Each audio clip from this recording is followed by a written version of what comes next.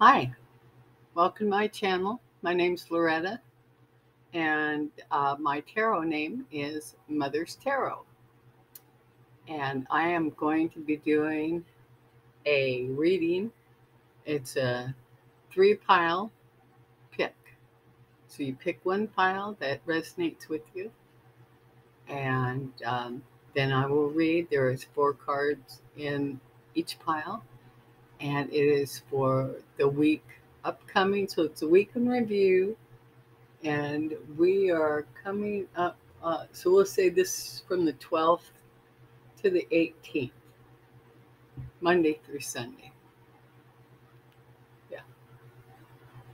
Okay. In our first pile, we have a tourmaline. I don't have a big selection of stones, but I do have a tourmaline. I know my camera is not very good, but this is beautiful, shiny, black, raw cut tourmaline. It's very beautiful. And the second pile, I have a clear quartz crystal wand, also very beautiful. And my third pile here is a labradorite. It has got greens and blues and grays, and it shimmers, although my camera, it's not very good. Maybe you can see a little bit, there's a little gold coming through. Yeah, one of the sides shimmers better. It's real pretty. I have my ring is a labradorite, and this one here, there you go, that is a tourmaline. So the tourmaline creates a shield around a person, and it prevents negative energies. And the labradorite is a highly intuitive and mystical gemstone. And of course, you probably know about the quartz crystal. It is, let's see, the most powerful healing stone of the mineral kingdom. So that's pretty good. So I'm going to turn it down like this, you can see, and decide which one resonates with you. Just take a moment. Oh, I got that down like that. There you go. There you go. Okay. I'm sorry I don't have the best equipment, but we do what we can. All right. And thank you for being here. Okay. I'm going to set this side here. Get this all straightened out.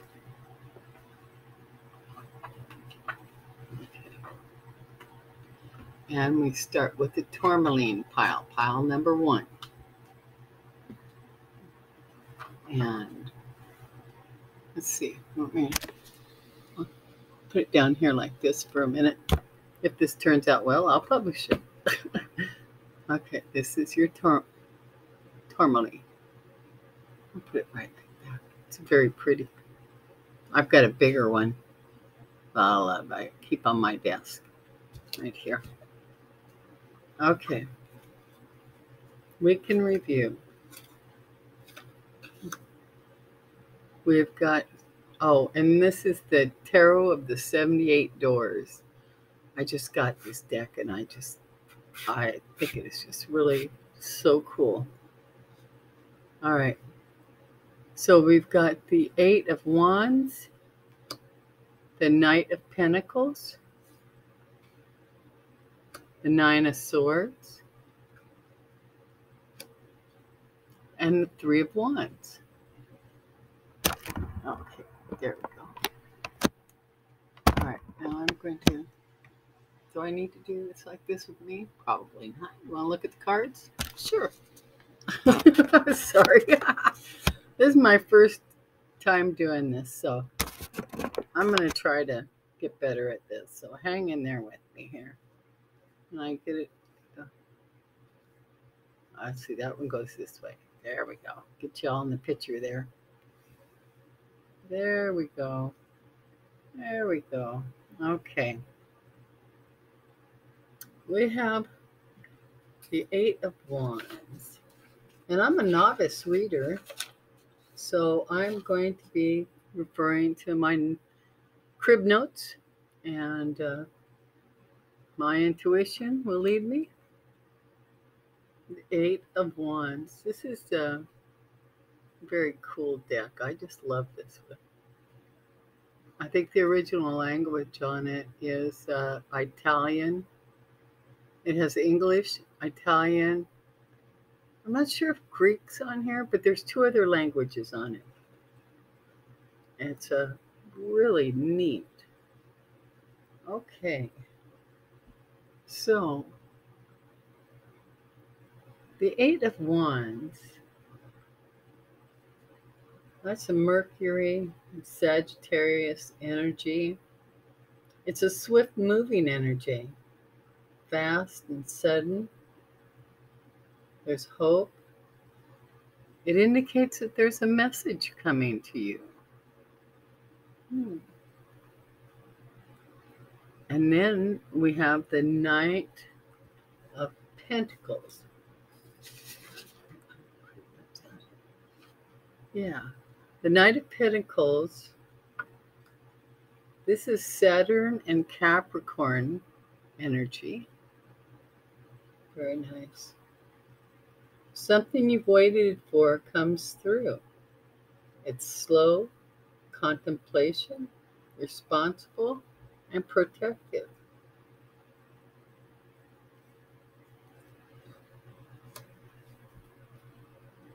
And in this card, there he's got the masculine energy here has got a gift, which is the message, and then that's feminine energy over there by the building, a woman. So you know if this will resonate with you or not. And then we have the Nine of Swords. Nine of Swords. There you go. Nine of Swords. Let me see. The Swords, of course, is an active sign. It's about truth and justice. And the Nine of Swords, the Nine of Swords, now this character here, it's a masculine energy, and it is in a crouching position, protective. He's holding his knees there. There's a couple of crows. The door is open. The door is open, but he's in this cage, this bird cage with the door open.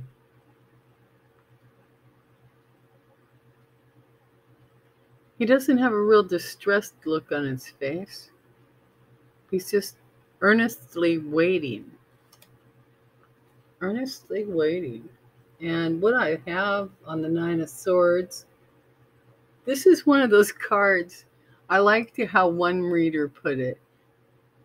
The reader said, you can be the bug or you can be the windshield, which I really thought that was kind of cool. It's a card of despair and regret, fear, worry.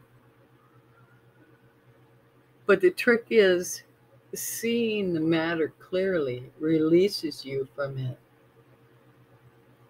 And this too shall pass. You just have to remember, this too shall pass. Whatever this is that has got you crouching in that position, contemplating,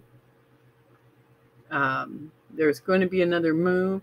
And then we have the Three of Wands coming up. Now in this deck, it looks like a tower, but it's intact. It's not falling apart or nothing. Beautiful card.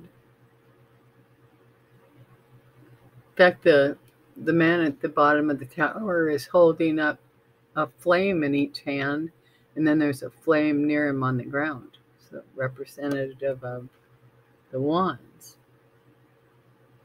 And that flame on the ground is also right in front of the door. Okay. So let's see what the Three of Wands. Three of Wands calls for more foresight, more planning to keep moving forward. Ambition, enterprise, and commerce.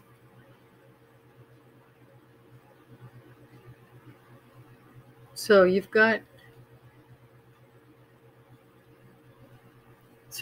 a messages coming, you know, it in the Eight of Wands, it tells us the message is coming.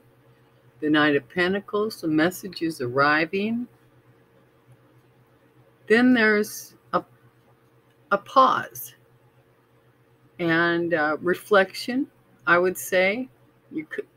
Contemplation at the very least about your next step. And then the Three of Wands indicates and lets you know that there's a little bit more planning to be done.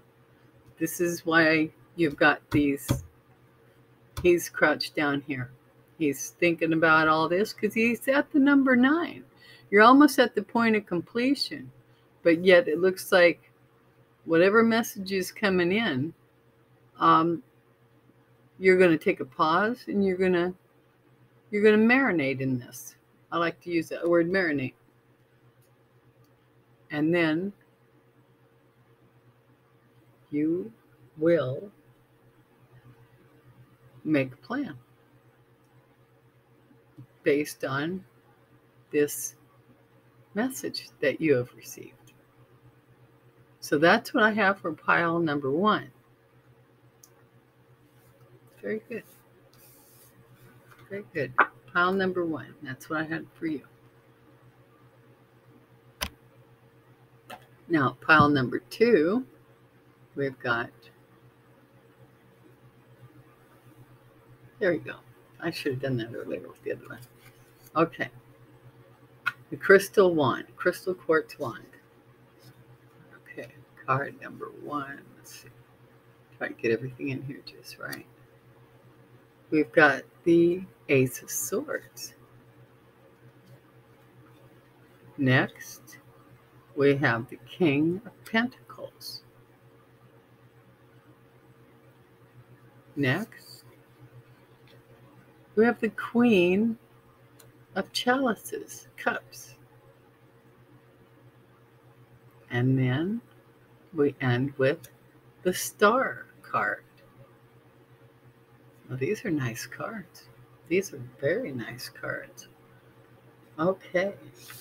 The Ace of Swords. Now, the aces often represent struggle and animosity. And it allows us to cut through the confusion. Justice and law. Now, the ace is representative of Aquarius, Gemini, and Libra. It signifies victory and triumph over difficulties, new opportunities, great power, divine strength, and clarity. Divine strength and clarity. That is your ace right there. Now comes the King of Pentacles.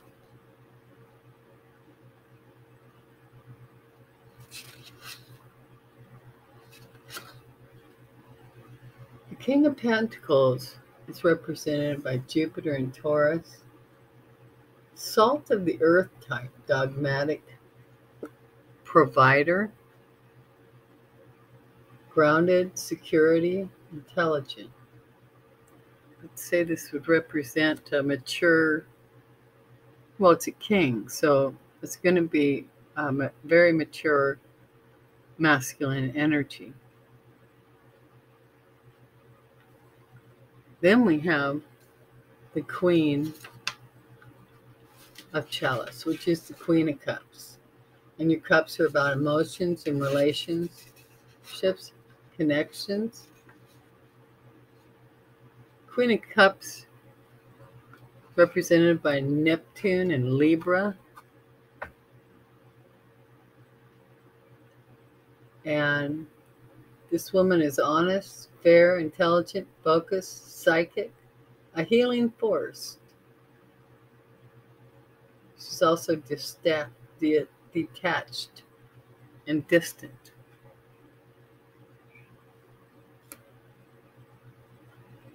So you've got mature masculine energy and a mature feminine energy.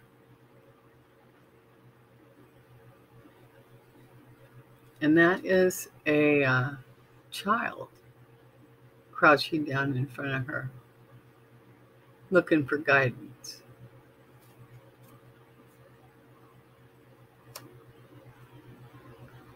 And finally, we have a major arcana, the Star card. Now, the Star, let's see, we've got it's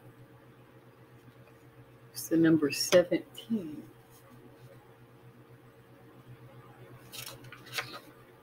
Star card represented by Uranus and Aquarius. There you go. It represents gifts of the spirit, hope, rejuvenation, calm after the storm, renewal, renewed peace, leaving behind what no longer serves you. So what I'm seeing here is you've got a new beginning happening. And it involves a mature man and woman, possibly a couple. You've got both a king and a queen here. The King of Pentacles. Now, Pentacles, that's our everyday needs. The Pentacles are. And the Cups is emotional connections and relationship and love. Both these signs are passive, gentle. And then we have the Star card. So it would appear that there's some type of new beginning coming in. With the counsel of a mature couple.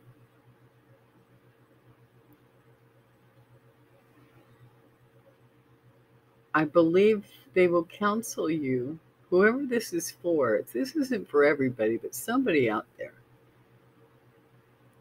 You'll be counseled in leaving behind what no longer serves you. And I feel that this mature couple is going to help you get there. Get to that place within your spirit. So that's what I have for pile number 2. Okay.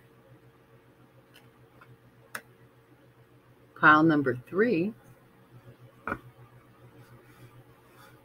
if you chose the labradorite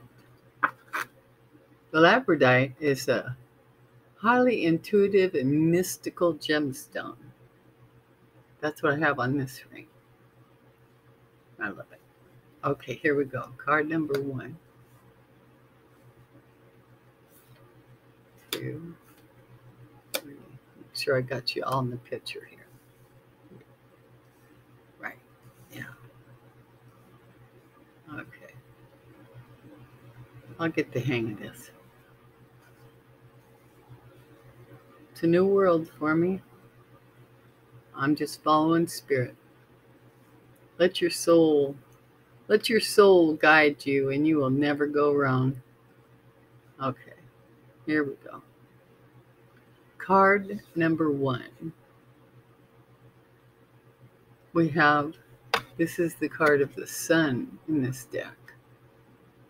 I'm sorry that the picture's not better. Card number 2. Oh, the Hierophant. So we've got 2 major arcana right off the bat. Card number 3, 7 of Pentacles. Card number 4, the Wheel. The ones who chose this pile, you have 3 major arcana. Wow. Okay.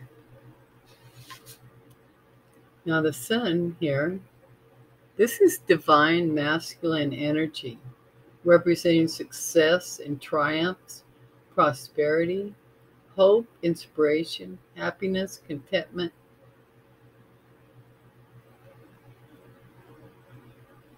Yeah. And the Hierophant,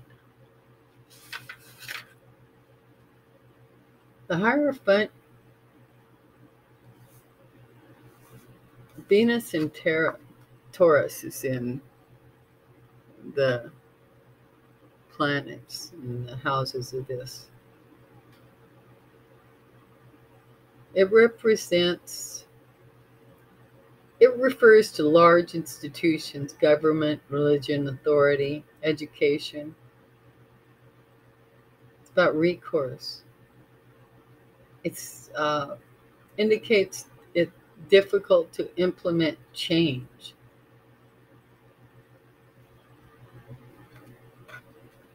So we have got the sun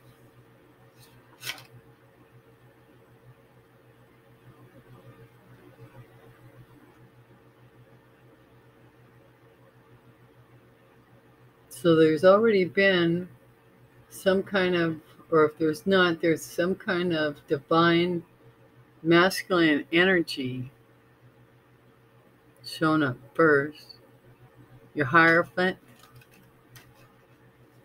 change is difficult with the Hierophant. Well, you know, you go to any government office or it's big institution type thing, and you know, it's a slow grind to change something. Now, then we've got the 7 of Pentacles. The 7 of Pentacles. Now, the 7 of Pentacles is represented by Saturn and Taurus. This is reaping your harvest, assessment of financial health and rewards, nurturing.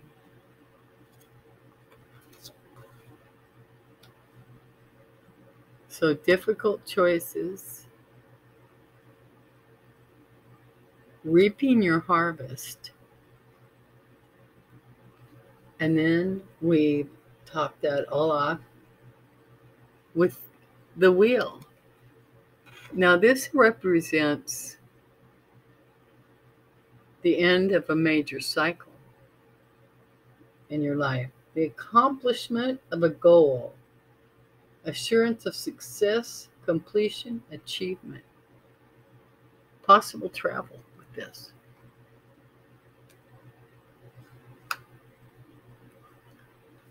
But with that being said, the sun, if I remember right,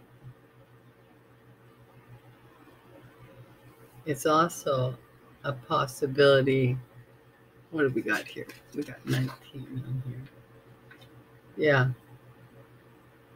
Possible travel. Could be a possible pregnancy is one of the possibilities. So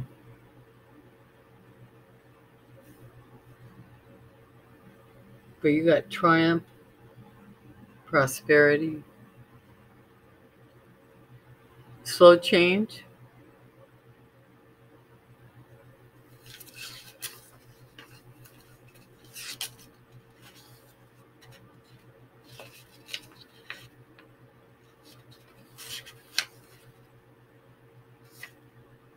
Oh, yeah. Try to get this. Yeah. Nurturing and big change.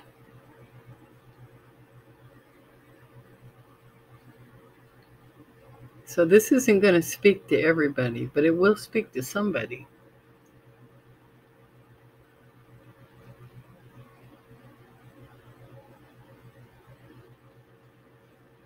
Yeah. You've got renewed peace, leaving behind what no longer serves you.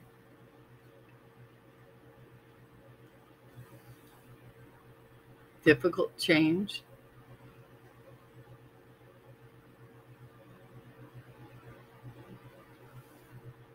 Nurturing, reaping your harvest. Assessment of financial health and rewards. The end of a major cycle and the accomplishment of a goal.